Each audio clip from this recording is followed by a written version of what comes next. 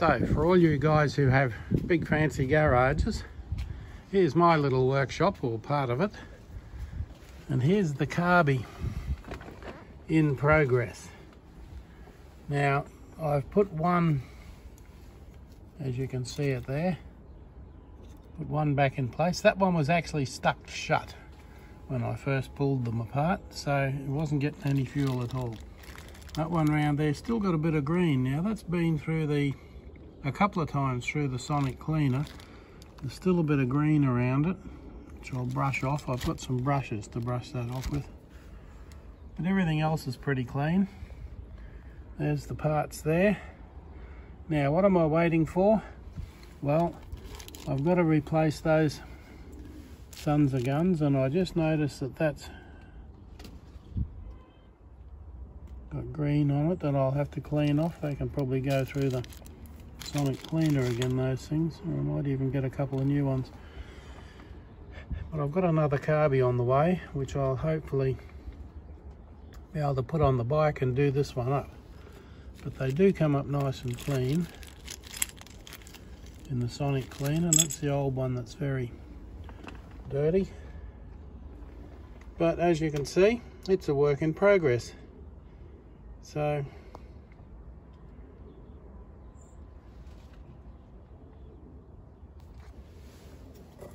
the seafoam kind of worked. It's Carby spray cleaner, brand new can and a mostly empty can. The spanner for the seat is a number 10. I see the motorbike mostly uses number 10 and number 12s.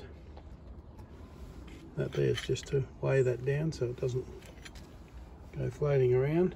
And then I'll close my workshop up because I'm waiting on some Loctite gasket goo, because as you can see that doesn't quite fit. I mean, not without stretching it. Now look at that. See, now there's the other sides. There's the other sides come out. So I need a bit of gasket goo to... that's nearly impossible to do. So I'm getting some Loctite blue gasket sealant. It's not actually a new gasket, it's just to seal that. It did have it on it, I noticed, when I took it apart to clean it. And over that one there, you can still see there's bits of gasket goo left on there even after the sonic clean, but they scratch off, so that's all right. It's a flexible stuff. Very good.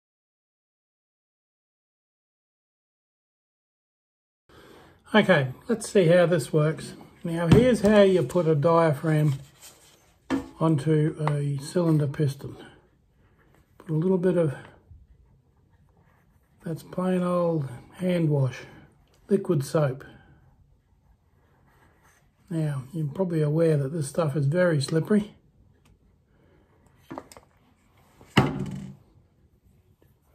There's plenty of it around there.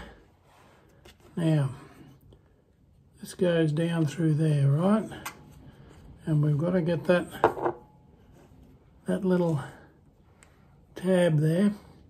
That's got to line up with that little groove just there. It's very hard to see where this thing is, but there we go. Now we just pull that up over the edge there.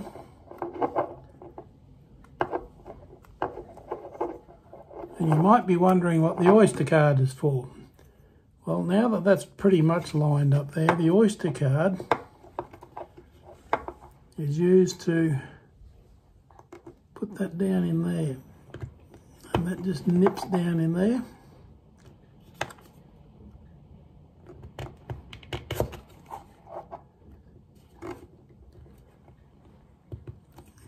You could use the flat of a knife blade if you can get more of a hold on it, but I decided to use the Oyster card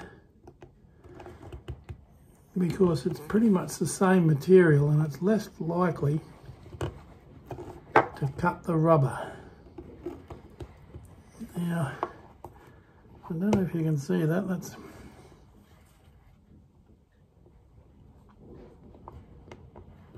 slipping in there nicely.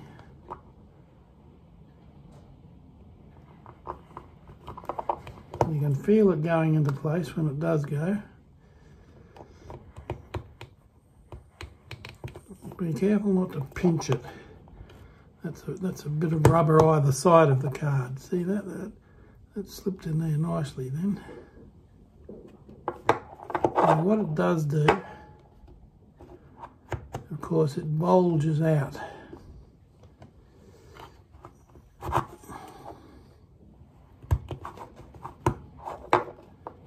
But that's all right, because we'll straighten that in a moment.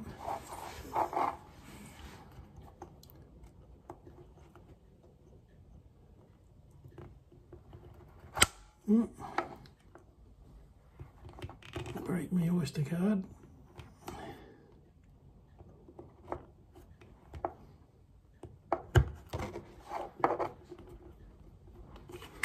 Now you can see that that's quite a bulge there. So what we've got to do is work this around now. Now that's really slippery, so you shouldn't have a problem with that.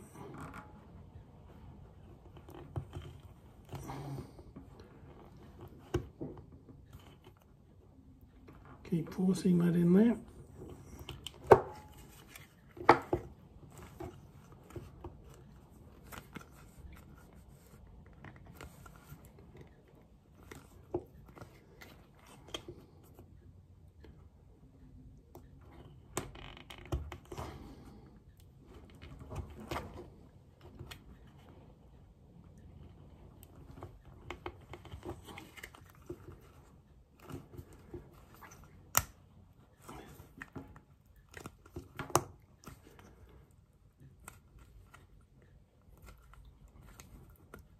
Move that around there a little bit, get some of that. Now that last little bit there.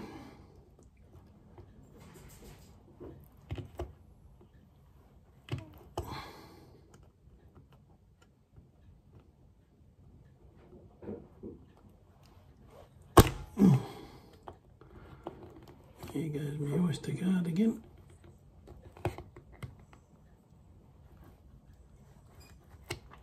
It's quite tight there. Okay, I'm gonna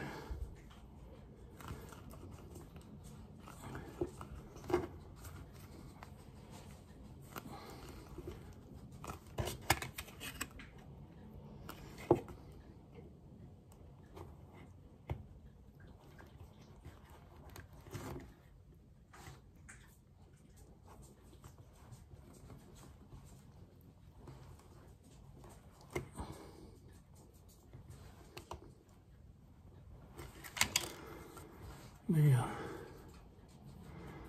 we're going to go back that way a lot.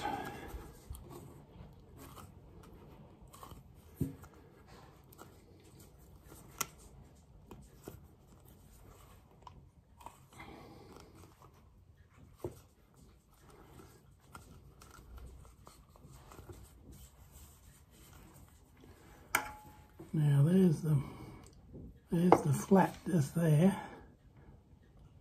And I've got to get that around that way just a little bit.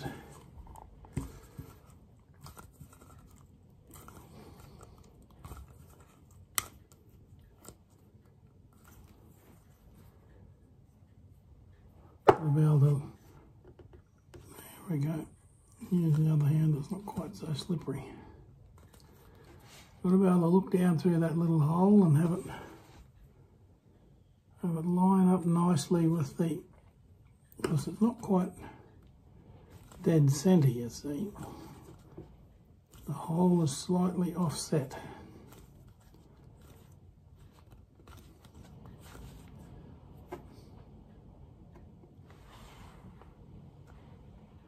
Nearly there.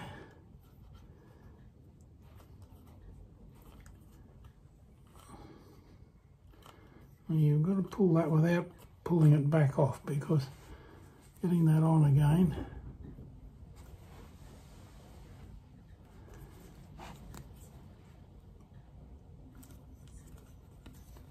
is just as likely to pull it out of that little groove that it's in, or tear the rubber, and I don't want to do that. They're too bloody expensive.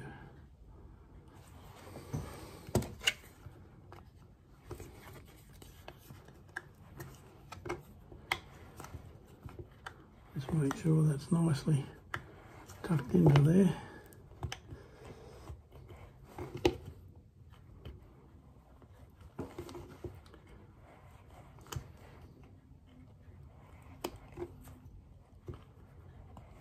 There we go.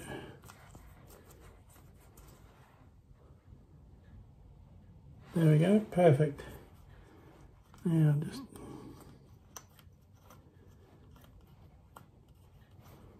ease that a little bit. I want that with no pinches in it.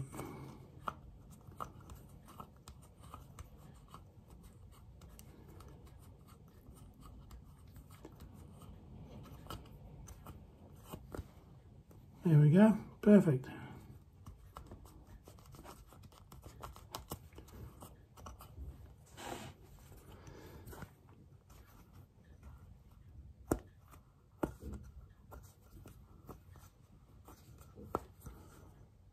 Lined up perfectly. Nice around there. And it appears to me to be sitting nicely around there. Just press it in with my thumb a little bit. That liquid soap's the word. I thought of using RP7 oil. I got it off with RP7.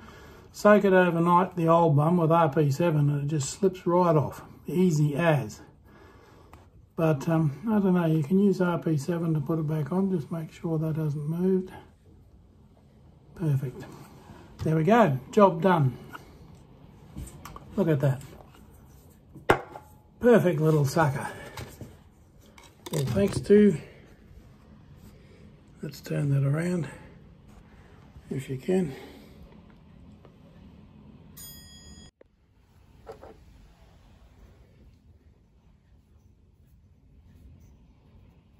There's a bit of a crimp there that I'll straighten out in a moment, but that's sitting down nicely in the groove there.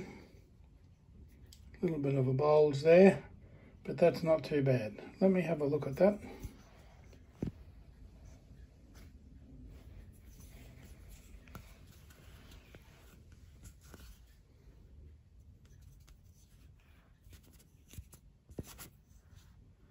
There we go, perfect. Okay, very good.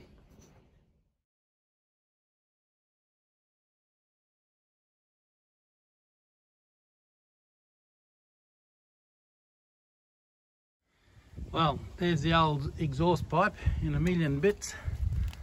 That didn't so much as come off as fall off. Bits and pieces. I'll hang on to that because that might use a couple of old gaskets.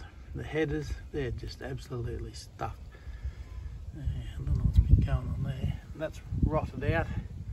Inside of there is probably rotted out. That I had to chisel the bolts off.